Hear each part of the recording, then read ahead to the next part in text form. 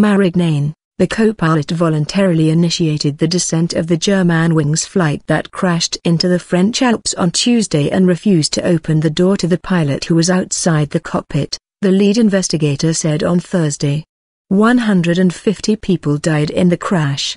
The co-pilot is alone at the controls, said prosecutor Brice Robin, recounting information gathered from the black box recorder.